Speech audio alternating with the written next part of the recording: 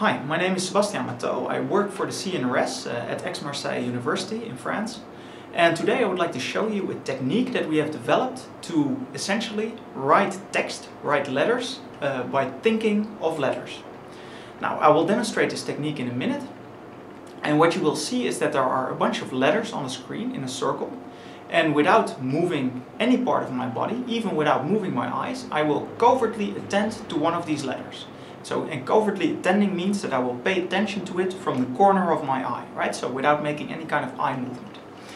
And the computer, using a very clever technique that I will explain at the end of this video, will decide which of the letters I'm attending to and will select that letter for me. And in this way I can write letters simply by paying attention to letters without making any kind of movement.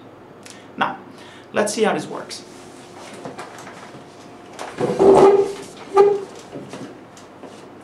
The text that I'm going to write is the word hello.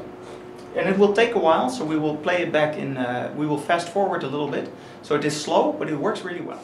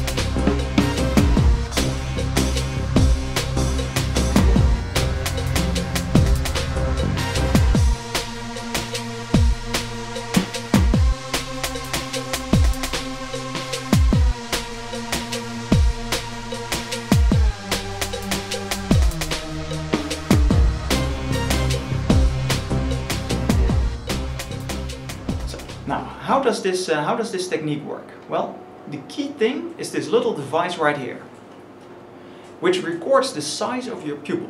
And the pupil is the little black circle in the center of your eye. Now, as you might know, if you look at something that is bright, your pupil becomes very small. And if you look at something that is large, your pupil becomes big, right? That's called the pupillary light response, or the pupillary light reflex. And what we have found out previously in other studies, and other people have also found out, is that if you covertly, so from the corner of your eye, attend to something that is dark, your pupil also becomes a little bit bigger. And if you covertly attend to something that is bright, your pupil also becomes a little bit smaller. Now, so what we're doing here is we present the letters on a background that goes from bright to dark to bright to dark. And if I attend to one of these letters, my pupil will sort of oscillate along with the brightness of this letter. Right? So whenever the letter is on a bright background, my pupil will be a little bit small. And whenever the letter is on a dark background, my pupil will be a little bit large. And we can measure that using this pupillometer. And based on that signal, based on these very small changes in pupil size, we can decode, we can figure out which of the letters I'm attending to and which of the letters I therefore want to select. So that's all. We just use very small fluctuations in the size of the pupil to figure out what is going on in your mind's eye when you're trying to write these letters. That's it. Thank you very much.